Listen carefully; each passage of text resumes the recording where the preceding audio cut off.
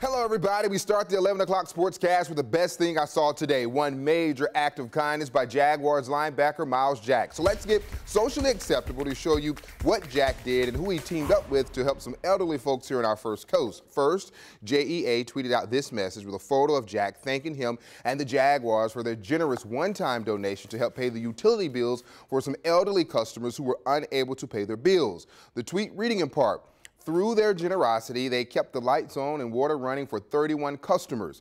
JEA also tweeted this letter from Jack introducing himself and explaining why he wanted to help them.